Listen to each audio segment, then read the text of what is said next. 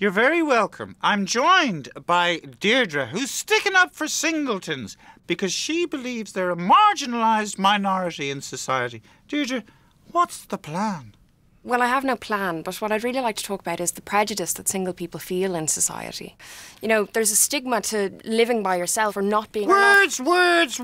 I hear an awful lot of words, Deirdre, but not much action. Are you gay? Is that it?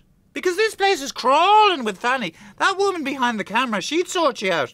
She'd destroy you. I'm not gay. And why did you never marry?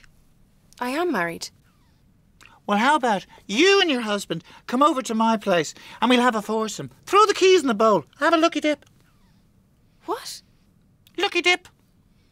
Or maybe I could come over to your place. You wouldn't like that, would you?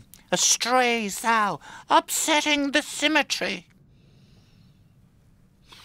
Well, there you have it. Deirdre doesn't want to play.